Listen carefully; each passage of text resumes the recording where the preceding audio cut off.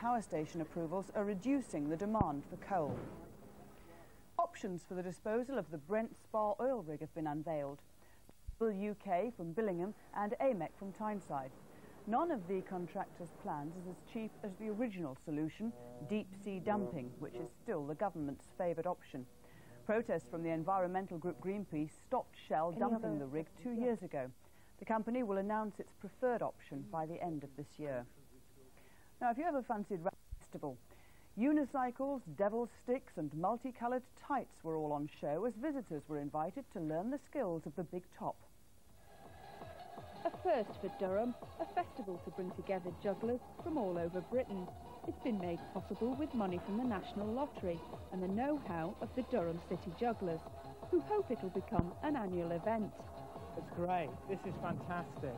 I mean, there's such good feeling about, and there's people who've come in from our advertising locally who've never juggled before, but saw the advertising have come along. We've got all the jugglers up from surrounding areas. It's great. This is a chance to have a go at something new or show off some existing skills. Of course, the experts always make it look so easy, but they do say anyone can learn to juggle in 10 minutes.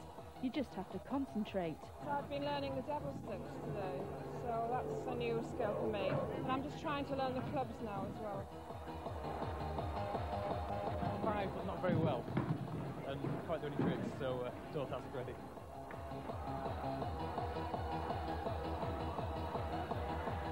Brilliant. A bit dangerous, I keep getting run over.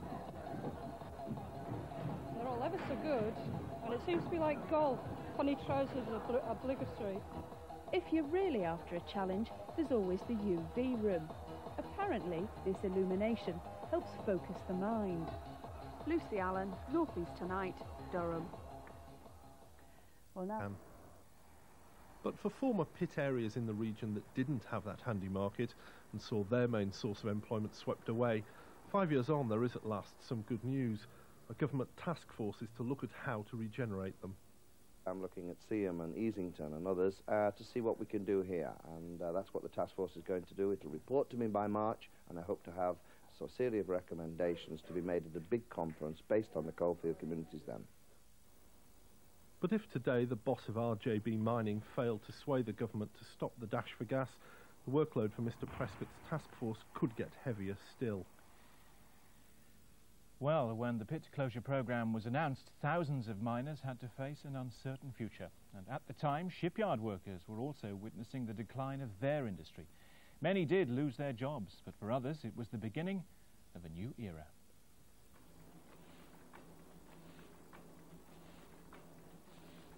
This Newcastle printing business was born at a time when the North's traditional heavy industries were dying out.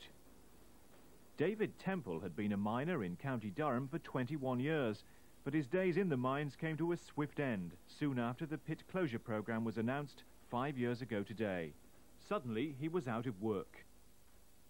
When you have an industry which catered for 25% of the population of County Durham at one point, between shipbuilding and mining, when you have an industry like that that goes, and its traditions are bound to be affected by that, and not only is it the fact that it's gone, but the manner in which it went also is of great sadness. It went very quickly, and it went without the provision of other jobs for men to go into.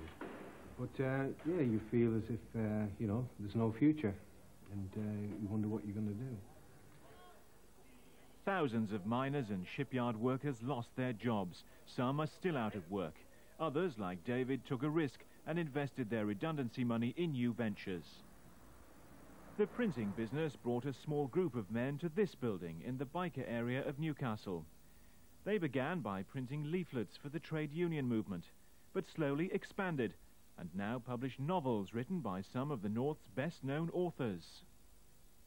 We've literally gone from having a little small printing machine in a small part of this building to expanded to 2 floors now of the building.